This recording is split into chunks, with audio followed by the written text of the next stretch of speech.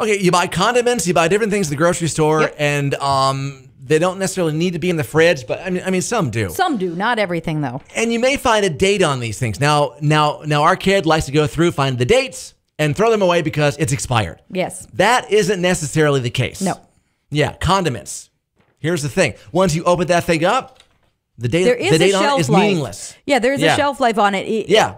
Now, it's like a can of soup, if you will. Yeah. It's once you crack it open, that's really when the time period starts clicking. The date on there, while those used by or best by dates pertain to the peak quality of a product as determined by the manufacturer. So it's not necessarily it's going to go bad. It's just not as peak fresh. At that date. Yeah, not as fresh. They say when you open something up, put a date on it of when you opened it up. So you know when it's been opened. Forget the date on the package or the container. It probably doesn't matter. Now, we're not talking about things like milk and eggs. No, we're talking about, again, like the canned ketchups, goods, the mustards, the mayonnaise, bottles. the soups, all that kind of stuff. Now, if you store your condiments in a pantry, placement matters. Obviously, keep them away from direct sunlight. If you have a door, make sure it's shut.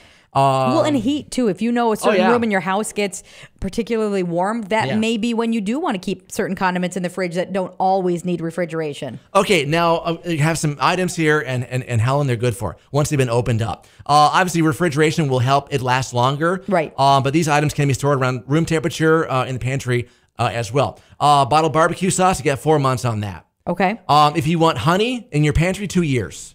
You're okay with the honey until it kind of congeals. Actually go bad. It becomes a textural issue. It won't hurt you. It just won't taste as good and the consistency's off. Horseradish, 3 to 4 months. Love horseradish. Jams, jellies, preserves, 6 to 12 months. Okay. Ketchup, cocktail sauce, or chili sauce. You got about 6 months on that, and then it's going to go bad. Okay. Chocolate syrup, which lasts about 3 or 4 days with my 12-year-old, 11-year-old. 6 months on that. Store-bought mayonnaise. People love Hellmann's around here. Yes, they do. You've got about 2 months on that. Yeah, then it will go bad. I've had some in the fridge that last longer than that.